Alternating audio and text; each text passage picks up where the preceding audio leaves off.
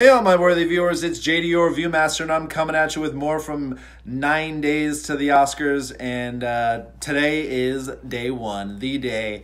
Put on a nice suit, little for you, for the Oscars, huh? Here are the favorites that I have for directing and Best Picture.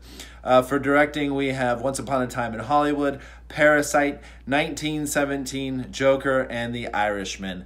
I gotta say, my favorite had to be Quentin Tarantino for Once Upon a Time in Hollywood. I normally do not enjoy all of his movies. This one I did very much, and to me, it was the best job done by a director.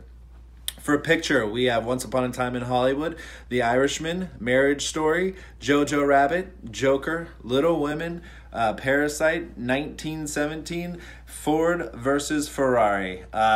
Favorite movie of the year. Have to give it to Once Upon a Time in Hollywood. It was my favorite, and it should win Best Picture, and I loved it so much.